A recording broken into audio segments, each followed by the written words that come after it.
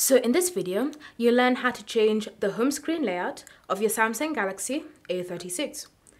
So all you need to do is simply open the Settings app.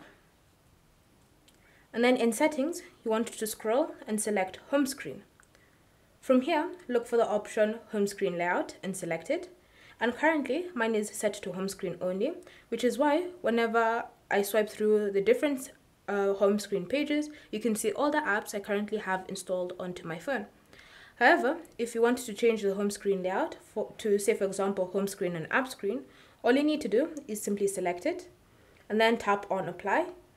And then once you've done that, you'll notice now when you navigate to your home screen, you should see you now have an app screen whenever you swipe up. So just swipe up from the home screen and you'll be brought to the apps drawer.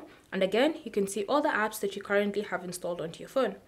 If you want to switch back to home screen only, just go back to the home screen layout settings, select home screen only, tap on apply, and wait for the changes to be added onto your phone.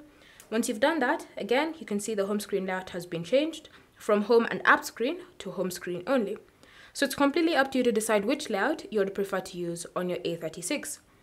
Thank you for watching.